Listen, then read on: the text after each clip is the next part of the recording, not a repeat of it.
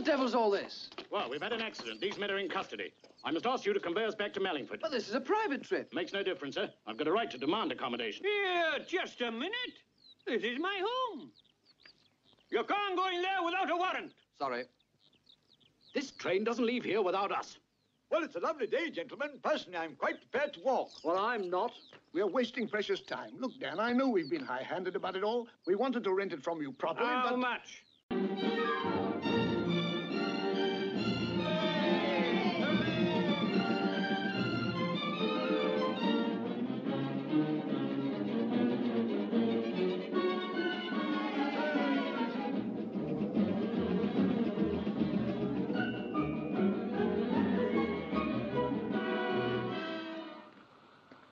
If I may hazard a comment, I think you were particularly fortunate.